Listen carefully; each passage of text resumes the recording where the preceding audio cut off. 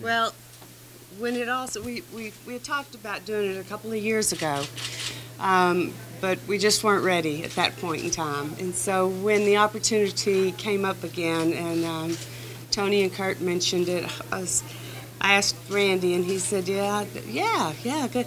And so when these artists started just falling into place and just calling in and saying we want to be a part of it, it just meant so much. And even the ones that couldn't because they had prior engagements, and their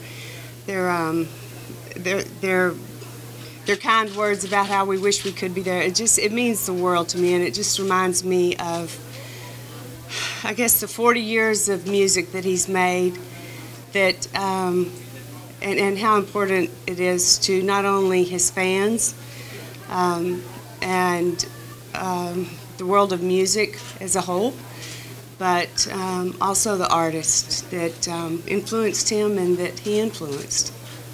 It means the world. Yep. Ron, can you switch the mic closer, please? Oh, I'm sorry. You want me to start over now? No, just kidding. And next? Can you talk about the foundation and the work that the foundation has done The Randy Travis Foundation is a foundation that's newly formed. For the last 2.5, 3 years, of course, we've been spending most of our time and our diligence in rehabbing and getting to the point where we felt like it was time that we could start helping the rest of the world by what we had learned through the viral cardiomyopathy and the stroke and the 5.5-month stay at the hospital. So we felt like and the importance of rehab, and so early detection of the viral cardiomyopathy would have made a big difference because it wasn't detected until the critical 48, 72 hours later. So the Randy Travis Foundation is threefold. It is music appreciation in children in any way, shape, or form that we can help with that, and also early detection of viral cardiomyopathy and stroke rehabilitation. So it was time. Kelly? I'm just so happy to see you guys here. I would like Thank to you. know, how much influence did you have over the playlist that's happening tonight?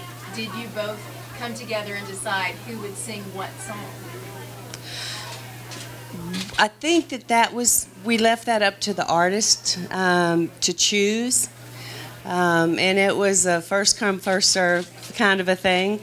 And the artists that we've known for a long time that may have always been fond of a song. I know, like Jamie Johnson, the song that he's singing tonight is a song that when we were in the hospital and Randy was still in a coma, Jamie would come to the hospital and just stand at the foot of his bed and just sing this song. And so those, there's songs that were attached to certain artists that really were important for them to have. And the artists that are here is just such a broad stroke of the brush as far as the young artists that are up and coming that Randy heavily influenced, according to them. There are the artists that were there along Randy's side about the same time frame, and then there's the legends that were there before Randy that influenced Randy. So they kind of picked and chose, and so if there were certain songs that several of them wanted, then I don't know, maybe they just coin tossed. I'm not sure how it all ended up the way that it did. It's just like, y'all are grown-ups, y'all work that out. So. Yeah. How important has it been to get back to the music? I know you've been going, surprising a lot of people backstage at the CMA Awards. I mean, how much has this helped you in your recovery, physically and mentally? A lot. Can you tell them a lot? Lot. Yeah. It was time. It was, like I said, we spent the first 2.5 years, 3 years in rehabilitation and just trying to get to the point. And it got to the point where he was really burnt out on physical, occupational, and speech therapy 4 hours a day, every day of the week, and I understand that. So it got to the point where we needed to start getting out and seeing and being seen, and especially for him to be around the music that that is so much of what his soul is. And so that's why we like to go out and see the artists that we love to see and wish we could see more of them. But it's very important. And the music, I can always tell that it changes his frame of mind, you know, when we've been to a concert and seen some of his old friends. So it's very important, I think, in the therapy of a stroke. But anybody, I mean, music, we all know what it does for us. So good times and bad. Nancy? Yeah. No, sorry. Oh, Nancy Brooks first, and then Nancy. Can you talk about the young artists that are really discovering Randy Travis's music and being so excited, like young King Brown, who was so elated when you came and surprised him at a radio station recently? Yeah, he's a precious young man. We've gotten to know him and kind of the story of his life. And, you know, when you first see him, and when we first saw him, we thought, well, he can't be country, you know, but his voice is so full and so whole, and there's so much heart in his music. But he deserves to be here in the country music genre, and just as sweet as he can be, and you can tell he's singing the songs of his life.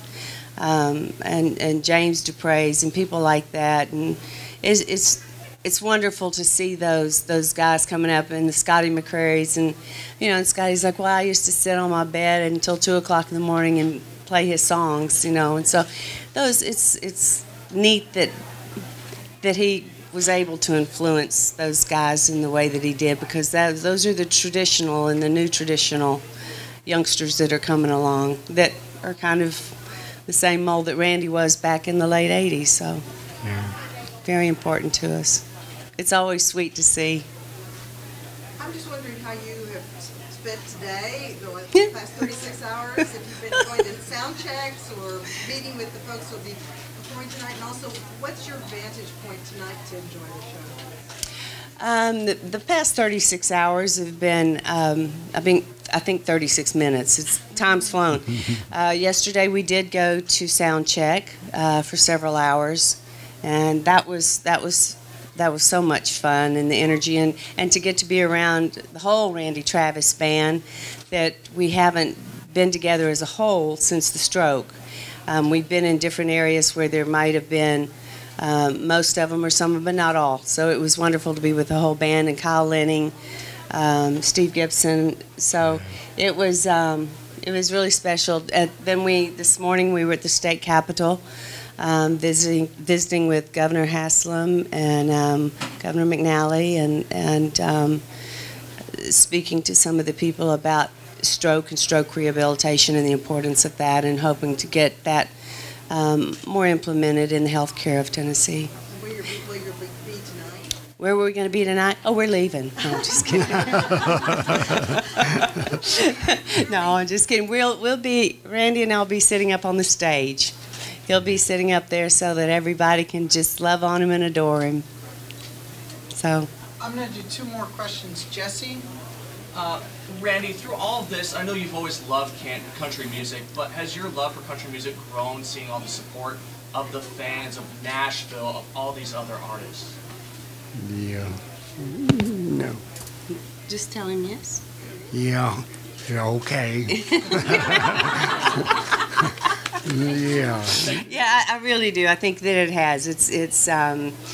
It's impressed upon him. I think what a difference he made. I think everybody knows, if they've ever worked with Randy Travis, they know he is a man of such humility. And he never really felt like he did that much for music or the country music.